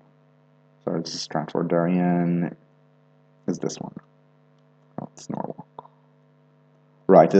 My filter is at this point township, like not township, towns, and not counties. So I keep messing this up. But anyway, this is Darien.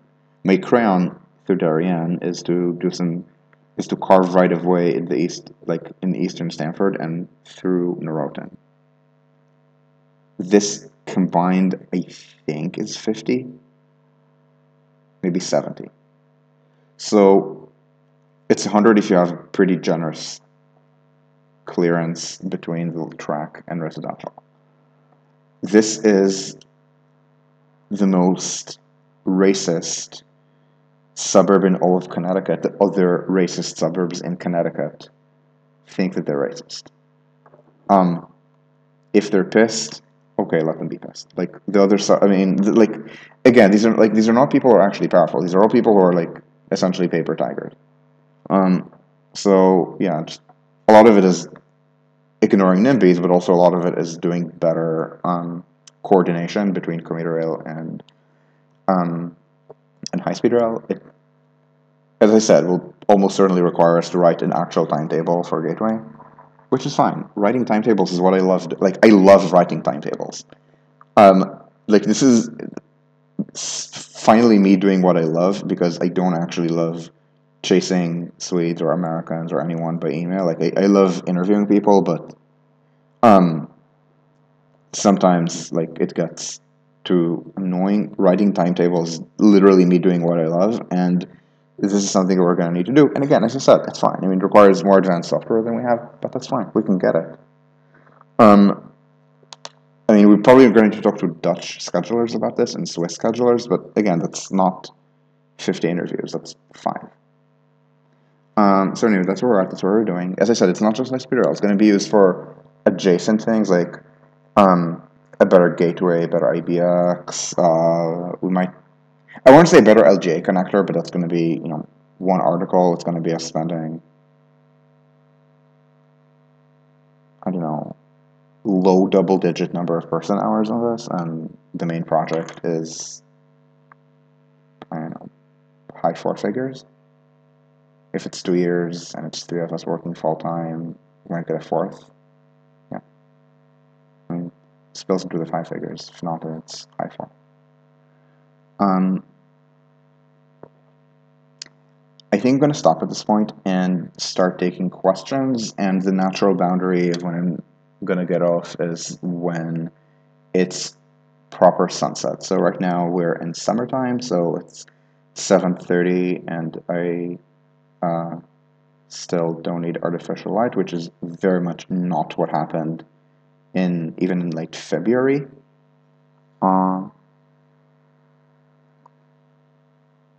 So fire away, please. And if people don't have questions, we can wrap up in a couple of minutes, and it's going to be an hour and a half of video.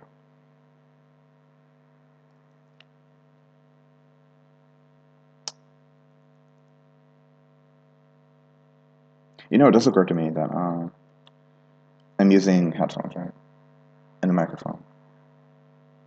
And I don't think at any point has the microphone not worked, which is something that always used to happen when I use the microphone. Will the project ever do an India report? It is not currently planned, but if we, but it is something that we would be interested in. Like I started talking about like doing third world reports with other people. It's just that it's, as I said, I mean, we would need to find someone else to write the report, which is fine. I mean, we have a budget to like hire someone. But again, it depends on budget availability around other things. In Eli Finmarker's report, what surprised me the most? That's a good question. So in Italy, the white collar wages are lower than I thought. And Marco explained it the way Marco explained it when I said, well, actually, look at the wages and we look at average incomes in Milan; they're not low. And he explained that Milan just has a high concentration of knowledge workers, but the post-tax income for starting engineer in Italy, I mean, starts with a one. I mean, it's a high one, but it starts with a one. With some years of experience, it goes up to 2, 3 is rare. What else in Italy surprised me? I knew about Mani Pulite, but I did not realize how infrastructure focused Mani Pulite had been. Like, I actually did not realize how like the entire corruption like in Italy, the Tangentopoli was about infrastructure, and how the removal of the Tangentopoli with Mani Pulite and the anti-corruption laws led to to not just a reduced cost of infrastructure by a factor of about 2, but also to a boom in which the current decade, I think, might be Italy's.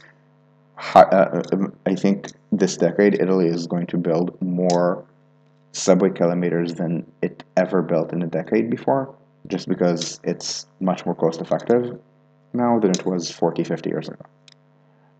So this is Italy. In Turkey, what surprised me? First of all, just seeing how Turkey was so fundamentally Southern European in its approach to many things. Which I should have known, because, to some extent at least, because in Turkey, I had to ask Elif to confirm, but it's something that I probably would have guessed, gone to head without knowing. So people in Turkey think that Europe is more modern than Turkey. And in Turkey, people think of Italy as part of European modernity. It's not like in Germany where people think of Italy as a poor place that is only good for making pizza. So the part that Italy taught Turkey certain things, and then Turkey did its own improvement, that I did not realize. The other thing I did not realize at the start is that Turkey has an infrastructure consensus. Now, it's not an early commitment type problem, which is what with mega projects, which is what happens in France, for example, or in Britain or the US.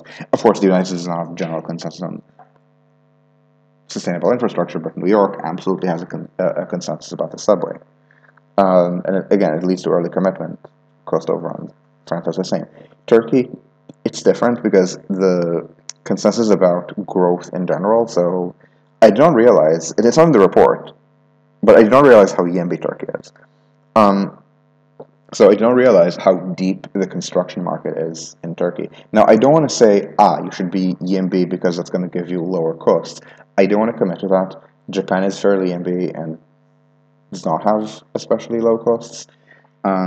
France has been on a EMB binge in the last decade, but the uh, infrastructure costs have been rising rather rapidly there, unfortunately.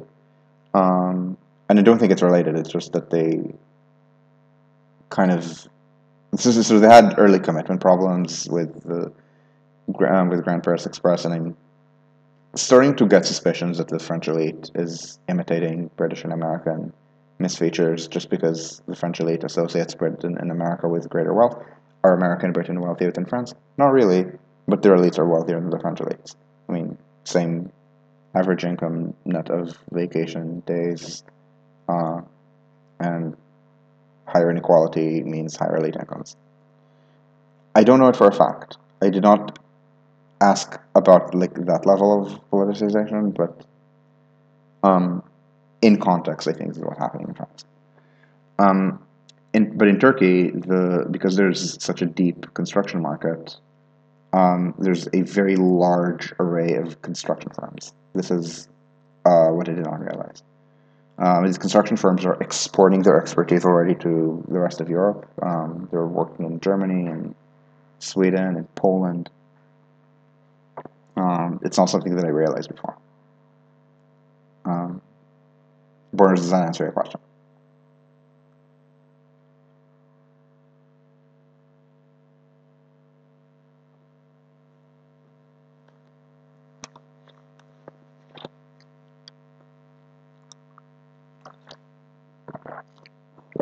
Awesome. Does anyone else have, or maybe you have, does anyone here, Borners or otherwise, have more questions?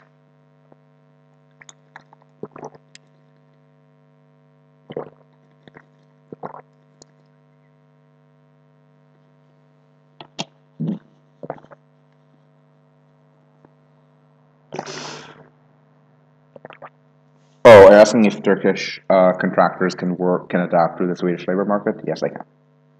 Um, they're entering Sweden. Even Chinese ones are entering Sweden successfully. I mean, I do not know what the problems in China are that drive up its costs, but evidently Chinese firms are competing in Sweden.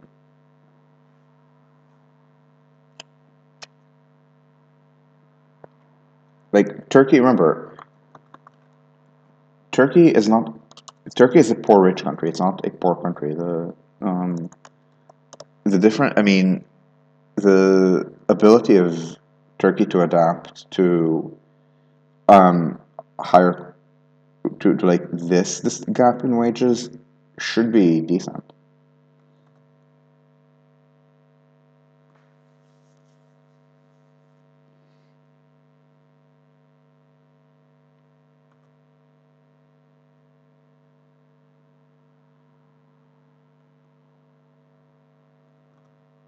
Did I answer your question well?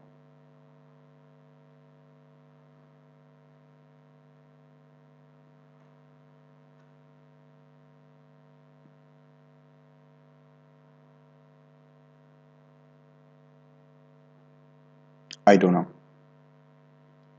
Sami, I don't know the answer. Um,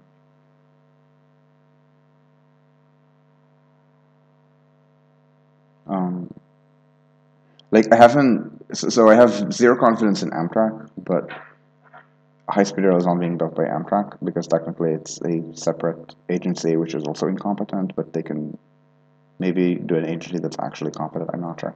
I haven't talked to enough people there to see how reformable they are. Oh, can Turkey adapt backward like poor countries? I don't know. Um, I mean, there are Korean firms working in the Philippines, and the construction costs in the Philippines are high for subways. Oh, I see what you mean. India has its own domestic expertise, like for subways. It's not very good expertise, but it's expertise. So bear in mind also that with India, um, their elevated costs, yeah, they're high. India, it's kind of weird because like based on the database, you can see the very large premium for underground construction in India, or much more so in the Philippines. But at least in the case of Mumbai, the issue is that Line 3 is being built where there's no wide road to build an L over, so that's just more difficult environment.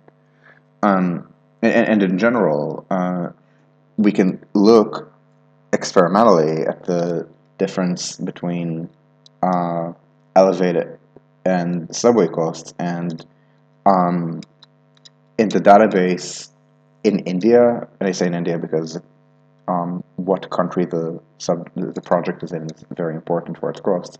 In India, I think it's a factor of 2.5, but maybe it's because subways are being built in inherently more difficult locations.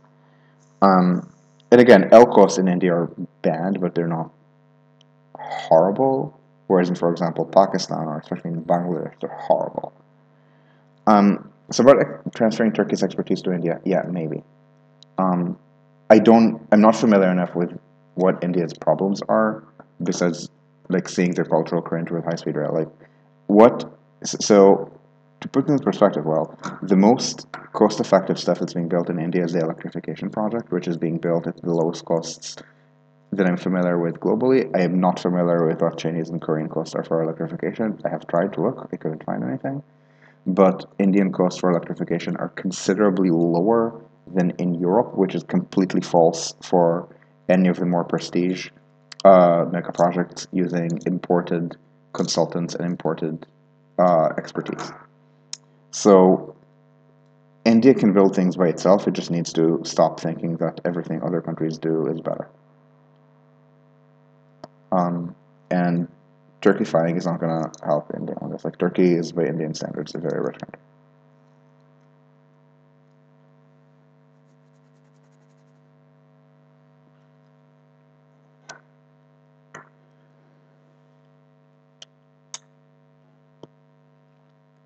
Um, Thank you for being here. Thank you for asking questions. Remember, my background is math. We judge the success of a seminar talk by how many questions were asked, and especially how many distinct people asked questions. Because if people don't ask questions, the assumption is that nobody understood anything. And if nobody understood anything, it's assumed it's because the seminar was poorly delivered. Like, pure math has, like, because pure math has such a reputation as like this is like very abstruse, very abstract discipline.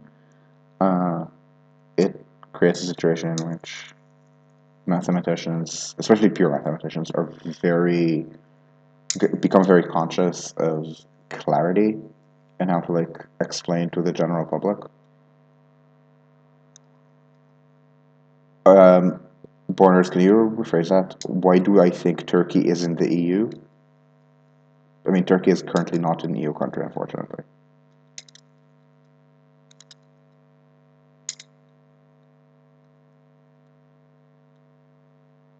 Oh, why do I think Turkey should be in the EU? Because the because first of all, free movement between Turkey and the EU is going to be amazing for both sides. It's going to create much deeper links. It's going to be create much deeper two-way links at all levels, as opposed to what's currently happening, where it's all ad hoc and there's random denial of visas by people who just enjoy being mean to other people. Um, it's going to also help Turkish institutions because Turkey is a lot like so. It's kind of weird. There are certain things about Turkey that are like the Southern European margin, for example, their infrastructure, but there are many things that are like their Eastern European margin, in which Turkey, and I think in this case, Greece might even be in certain ways Eastern European, that it relies on EU norms to reform its institutions. So if you ask Ukrainian, so if the so in the case of Ukraine, it's very clear that essentially it's facing competing soft power from two locations. The first is Russia, and the second is the EU.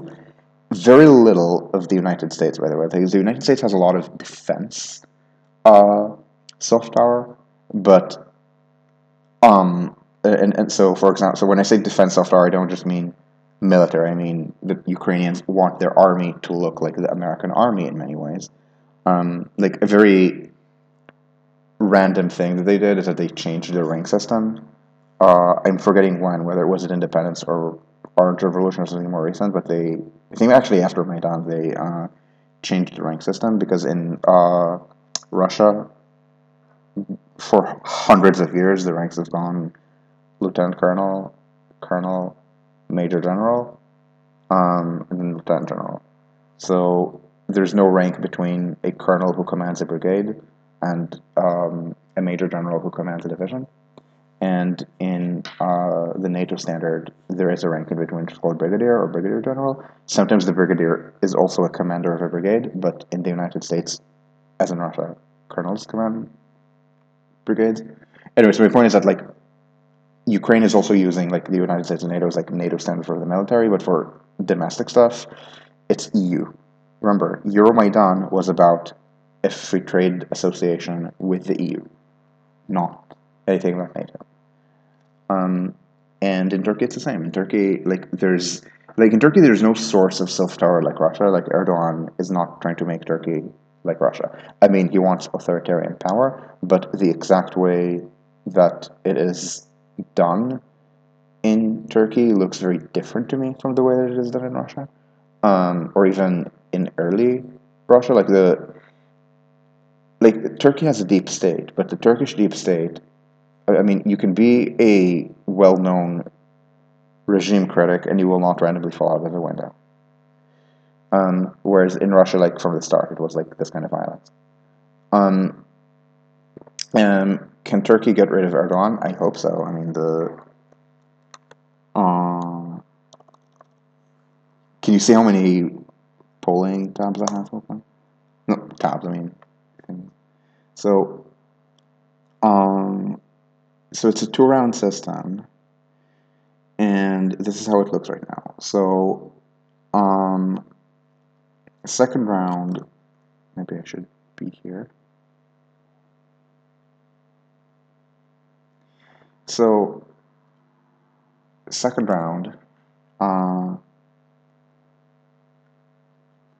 Imamoglu. So Imamoglu is ahead by very large margins in most polls. Not all, but most. The other option, Yavash, even more. Maybe Kılıçdaroğlu by less, but I mean, I don't know if the polls will hold. But it's very different from, let's say, Hungary, where it's very close. And Orban is favored. Would I add Israel and Azerbaijan? I don't know. I mean, like, also, my first question is why Azerbaijan of all places? Like, I mean, Azerbaijan is the most totalitarian of the Caucasian states. Like, Azerbaijan is also the most, I don't say the most. Azerbaijan is NATO allied to some extent. It is very Turkey allied, and its conflict with Armenia makes it, to this point, much more hawkish toward Russia and supportive of Ukraine than Georgia, where the government is in full appeasement mode. But, like, remember, the EU is not NATO. The EU is much more soft power oriented, and in the EU, I mean, you cannot govern yourself like Azerbaijan doesn't join. In Israel, sure. I mean, Israel within its internationally recognized boundaries, so yet the settlements, kindly. And divide Jerusalem. But otherwise, I wouldn't even think about it.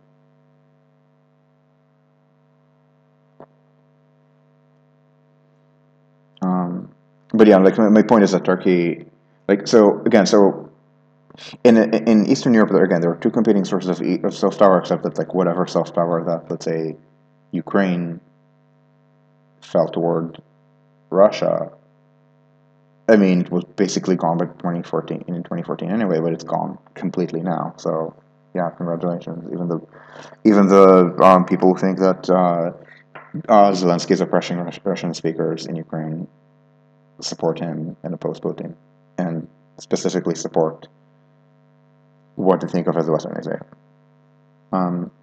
Again, in Turkey, it's different because the main counter is a kind of imagined Muslim greatness. It's very Islamist rather than we're the real saviors of Western civilization, like the Third Rome bullshit that Russia has been telling itself for, I don't know,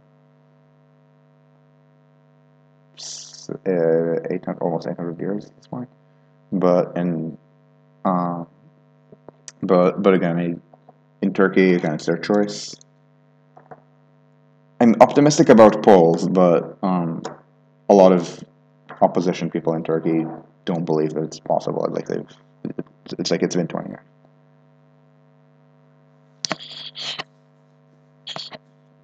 Anyway, does that answer your questions about like my Form Europa, like playing Paradox games in real life, but with self-enough hard power?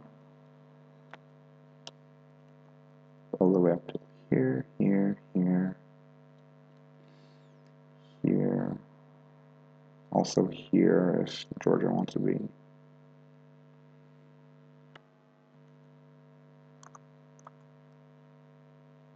Are there any cities where I think light rail is a good idea?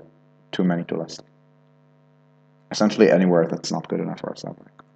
So, I'm forgetting whether Bielefeld has a Stadtbahn or just a light rail system, but places like that, Remember, I live in Europe. We have a fuck ton of small cities like Brno, Bratislava. These are like Brno and Bratislava are two of the highest model split cities in Illinois. They're entirely trans. A lot of Poland, like the only really large thing in Poland is Warszawa. Like there's nothing of critical mass in Silesia, and the other cities are 1.5 million metro tops, like Krakow. And again, like these are cities with very strong tramway network, like Krakow, Łódź, Wrocław, Tri-Cities, Poznań.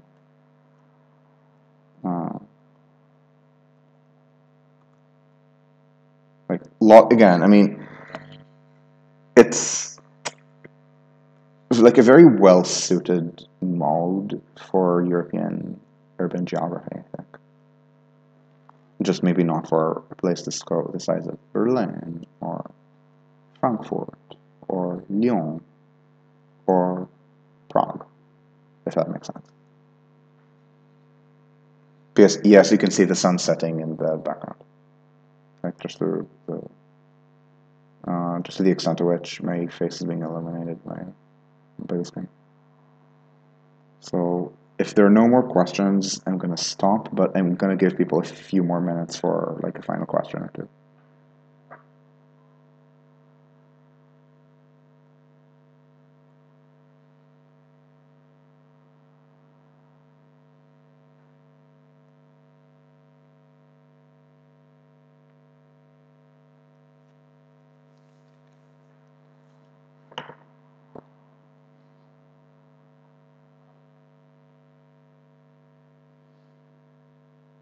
Oh, yeah, LA. Okay, it's not true that LA is not investing in their bus system. LA is investing in the bus system all the time. It's just really expensive to run. So, what do you mean investing in the bus system? Investing in the bus system just means hiring more people and hiring more crews and spending more like operating costs, and these are really expensive. What LA is doing about light versus heavy rail is just weird bespoke shit about different modes, and like with Sepulveda, they're being, I think, weird about it. Like I don't want to compare Los Angeles to, let's say, Krakow. It's also entirely possible that there's more public.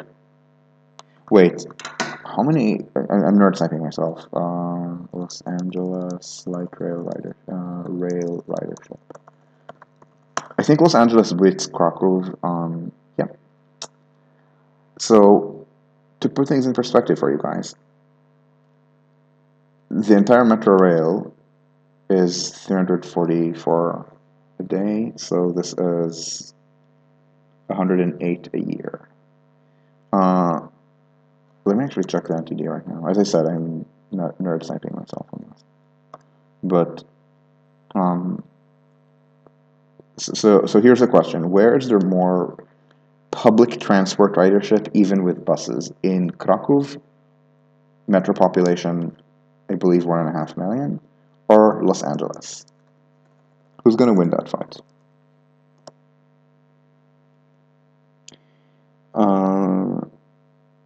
It's telling me that unlinked trips is 380.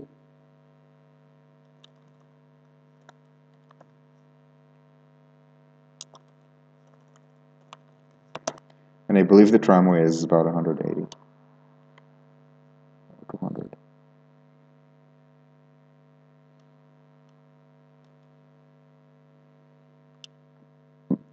But then the bus is out. I don't remember. It's entirely possible that Krakow is more than LA on public transport ridership, and I'm almost certain it's ahead on. Yeah. Oh, you're seeing articles that they're investing in economy. What to do with racial undertone? Okay, you're Matt. The people that you're seeing this from are called the Bus Riders Union in Los Angeles, and if they all vanished, Los Angeles would incrementally improve. I say incrementally because they are unfortunately not the worst obstacle. Um, Here's the reality. The reality is, let me see if I can find this. The source, Los Angeles. Rail bus average income. Here. It's 7 years old, but it will not have changed much since. So,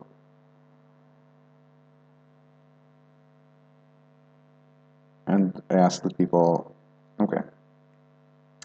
So, household income for the average person in the county, 56K. This is, again, 2015. The numbers have substantially risen since. The United States has had a lot of nominal growth in the last 7 years. Train, 19,000. Bus, 15.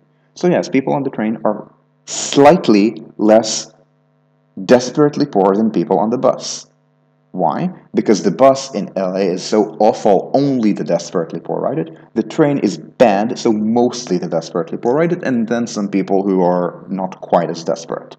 When you invest in the train, as opposed to LA County, cars, I guess, you are not in any way oppressing poor people. That is bullshit. Let us also look at the ethnicity. And again, I'm sorry that this is okay, if I do this and it's gonna look then they did a replacement. They just shrank the image, and in the old one it was still sized bigger. Anyway, what is your ethnicity? Yes, the trains are whiter than the bus. 8% of bus riders in LA are white. 13% of train riders are white. Los Angeles, okay, so first of all, even knowing nothing about Los Angeles, if you're investing in a mode of transport in America that is 13% white, you are not oppressing people of color. Give me a break. In fact, every single non-white group, I think maybe the exception of Native Americans because there are very few of them in Los Angeles, so I can't see the numbers.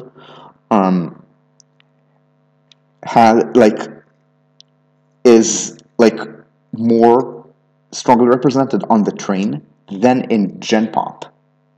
So, no, there are no racial undertones to this whatsoever. Los Angeles should stop thinking the bus is like modern transport. No, it's not. Not at the scale of Los Angeles. Buses work as rail feeders, but the rail needs to exist. So, no, yes, there are people who enjoy suing the government. There are very antisocial people in Los Angeles activism. It's not just transport, it's also housing. Los Angeles is the NIMBY capital of the United States. All of California YIMBYism is either the Bay Area or San Diego. Remember, SB 50 had more yay than nay votes in Northern California. It lost because of the demographic weight of Los Angeles. So, yes, you're seeing these articles because you're seeing people who enjoy extracting surplus and calling everything racist, including things that are distinctly anti-racist. You will find people who will say that minimum wages hurt the poor. You will find people saying that anti-discrimination laws are actually racist. And I don't even mean racists who call everyone else a real racist. I mean people who are in theory committed to anti-racism, not anti-affirmative action hacks, who will tell you about actual enforcement of anti-discrimination laws or hate crimes that this is racist. American activism quite often encourages this kind of behavior, and yeah, I mean, if I'm the federal government, I'm just not investing in LA until it gets a better I mean, I think LA has management at one point understands what's going on, but like certainly the politics of LA is too toxic. I mean, don't invest there. Like, don't invest in transit there. I wouldn't. Um. So anyway, yeah, that's the problem in LA. No, they're not underinvesting in the bus system. They're underinvesting in the rail system and also their construction costs. Did I X? Yes, I did. Transit costs. And I really need to figure out how to remove the sponsored things from Firefox, which is supposed to be open source, i.e. non-commercial. Purple Line, Phase 3. Let me see if I incorporated the highest construction. Okay, yeah, I did. Cost per kilometer. Yeah, this is LA's problem, not the fact that it spends money on subways. Or light rail, for that matter. Like, in LA, talking about mode in LA, it's a little bit like, I don't know, asking whether Putin eats like enough vegetables and gets enough flavor and spice in his diet.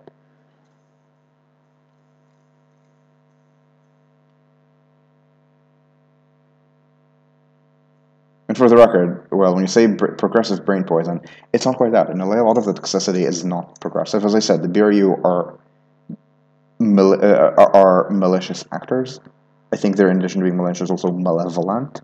But there's other stuff at bay. There's other stuff there which is not necessarily progressive. Sometimes it's the other way around. In in California, you need a 2/3 majority in a referendum to increase a tax. So in Northern California, it's sufficiently left-wing that you tell people we're leftists, we're progressives, we're liberals, whatever term they use nowadays, and so we should raise tax for sustainability and public transit. So they keep winning referendums based on that, and so they're terrible at implementing projects. But in San Francisco, or in the East Bay, they often have the right idea of what projects to build. In LA and San Diego, in order to get to 2/3 majority in a place where the Democrats win, but not by 2/3, they need to bribe every region of the county with its own goodies, and as a result, the LA light rail prioritization is horrific. They build things to exurbs where they know they're not going to get the ridership just to get local power brokers to endorse so that they can win a non-ideological election. It's really bad. So it's not. So yes, the BRU are left-wing brain poison. I don't want to call them progressive brain poison. They are left-wing. They're very disconnected from the national left-wing now. Remember, in America, like at the national level in the United States, you ask what the progressive position is, it's YIMBY as hell. Paul Krugman has been YIMBY openly for almost 20 years. So, like, that kind of like boomer / Xer, whose idea of like what it is to be a left-wing American comes from Krugman, like such a person would be YIMBY. Let's see who else writes for the New York Times and is strongly identified with the left. There is let me see if I remember. It's so there's Jamelle Bouie, of course, who's very insightful. He's incredibly YIMBY. He's so because Krugman is kind of yes, Ezra Klein. So it doesn't write for the New York Times, but Ta-Nehisi Coates. He has not been as aggressively YIMBY as Jamelle Bouie has, but he has, but his story of reparations and the need for reparations is not just about slavery. Like the whole point of Ta-Nehisi Coates is that it's not reparations for stuff that happened more than 150 years ago. It's reparations for stuff that happened 50 years ago, like within living memory. And he talks specifically about issues of redlining and subsequent post-war NIMBYism. The Color of Law was directly inspired by Coates. So, like, these people, so the national anti-racists, so these would be people like Jamelle Bouie and Ta-Nehisi Coates, are YIMBY. I mean, I don't actually know if Nikole Hannah-Jones has said anything about this, but the stuff that she says about school segregation, like, so before the 1619 Project, so nowadays, if you've heard of a Black American author on the issue of civil rights, you've heard of Jamelle Bouie. Ta-Nehisi Coates, and Nikole Hannah-Jones. Nikole Hannah-Jones, if you've heard of her today, it's because of the 1619 Project. But before the 1619 Project, if you heard of her, it was probably because of her work on school segregation and school integration. Now, you will find horrific black NIMBYs who think that school integration is racist because it means that you need to go to school with white people to succeed. This is not the majority opinion within Black America. This is not the majority opinion within critical race theory academia. This is not the majority opinion within civil rights activism in general, but you can find pockets where that exists. Nikole Hannah-Jones never articulated this minority opinion because she is a fundamentally sane human being who, yes, in the 1619 Project said one thing that's very controversial and I think historians don't accept it, which was that the American Revolution was specifically a slaveholder rebellion against British abolitionism. But but this is someone who understands modern American racism very well and understands historic American racism well. And yeah, she's not going to say something as dumb as school integration is racist. So at least on the level of school, I would call her very yummy. And again, then you have Matt Iglesias, who, as a reminder, staffers to Biden read him. Then you have the other neoliberal pundits like Noah Smith, very amby. And so the national progressive mood in the United States is very strongly amby. And I don't even remember seeing a place like the American Prospect write anti-YIMBY articles. David Dayen, the editor, is very NIMBY. He's LA, but that's not the focus of what he writes. So he's privately a NIMBY, but I don't recall him actually imposing that vision on TAP. I don't think TAP has written much about this either way. TAP is very protectionist, for example, so its take on transit can be rather meh. But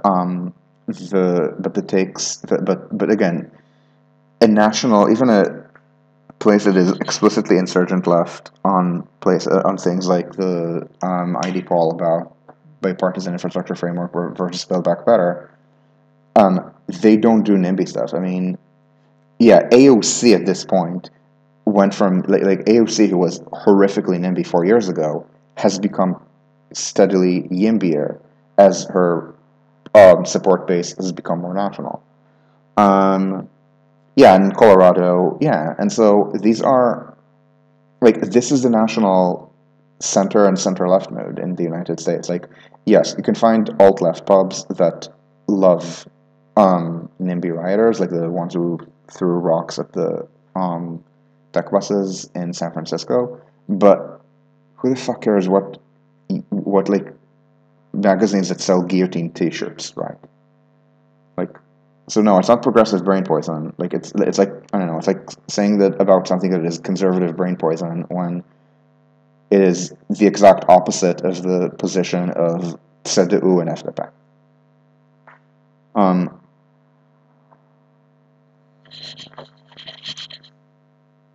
And now you can see that the sun has fully set just by background. Yeah, everyone enjoyed. Oh, and then Cory Booker. Yes, Cory Booker is not very left wing. Cory Booker is the one who privatized but much of the New York school system to Facebook. But again, even people who are a lot to Booker's left are very MB. It's just people who are very localist, thus nationally irrelevant, thus ideologically irrelevant. Or maybe, Nathan Robertson, but again, who cares? I mean, Rando, who has a magazine funded by parental wealth, not very high circulation magazine either. I mean, sure. I mean, that's about as interesting as talking about what luxury cars people in Monaco buy. The actually nationally relevant far left, like the Squad, doesn't do that. But anyway, we're straying very off topic, and again, look at the background color. So, Are there more questions about Transit Cost Project?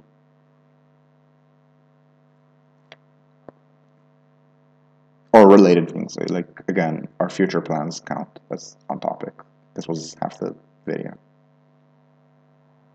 I guess the video before the question.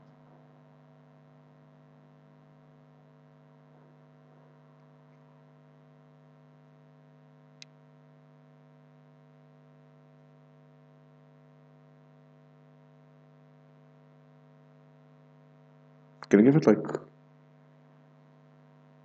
oh, vertical. What do you mean by vertical sprawl? Like, do you mean skyscrapers?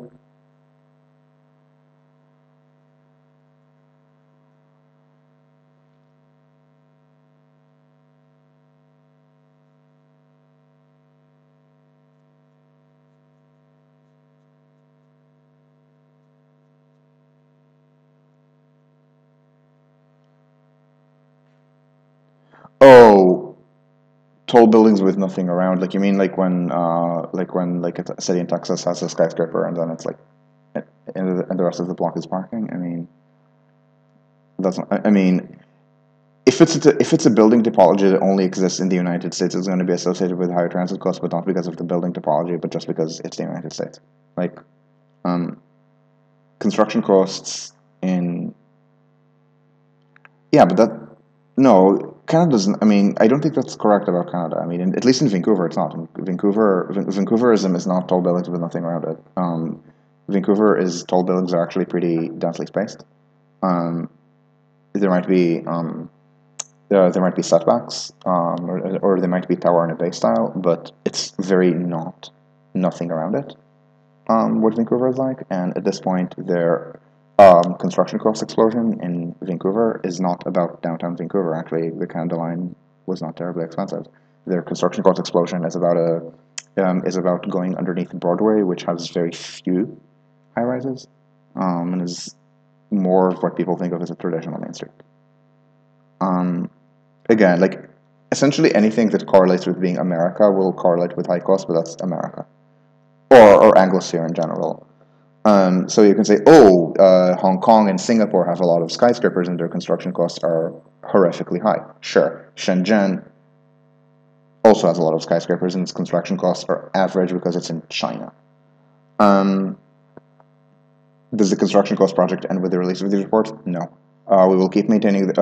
We still add stuff to the database. Like the database is still being maintained, although we haven't done a full overhaul in which every line that is under construction is being checked for currentness of or currency, I guess, of the numbers.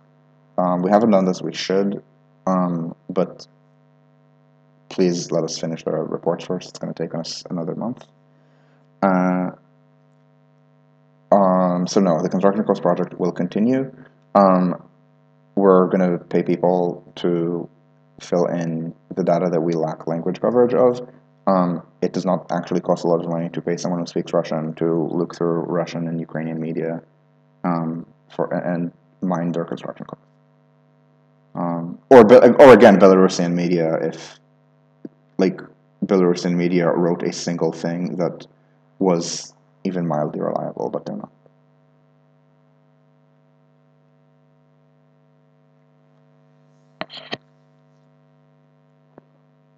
Yeah, oh, suburban interior is very different. Remember, the construction cost explosion in Canada is not suburban, it is the Ontario line, it's city. Plus stuff like infill stations and or the electrification of GO Transit. Like GO Transit has horrific construction costs, but it has nothing to do with the land use. It has everything to do with the fact that they just don't care. Like this is what's going on in Toronto.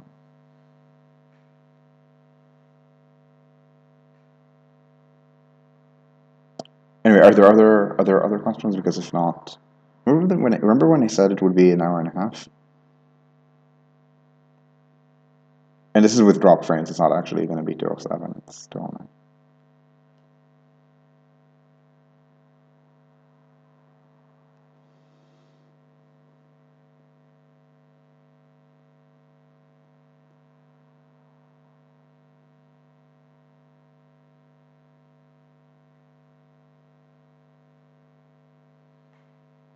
how it supplements the oh, I don't know. The answer is that I don't know. Okay. It's a really good question. I will ask Elif. But the answer is that I don't know. Like I don't know how shore adjacent the land use in Istanbul is. Like generally, ferries work if and only if land use is right next to the shore. So New York and Vancouver are two such examples because in New York it depends. So Midtown ferries to Midtown are just a waste of money, but Lower Manhattan has skyscrapers reaching the southern tip, and so the Staten Island ferry is good for this because it reaches exactly where the skyscrapers in Manhattan start, and because Staten Island developed around the ferry, St. George is an important center for Staten Island.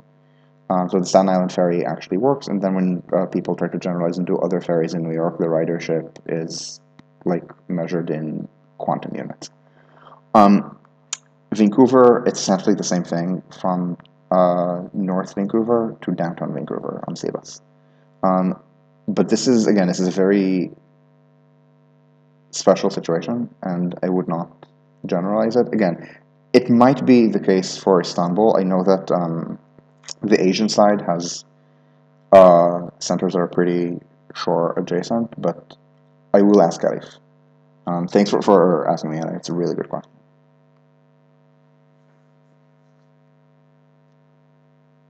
And thanks everyone for watching. And I will upload. If you're seeing this on YouTube, clearly it's already been uploaded.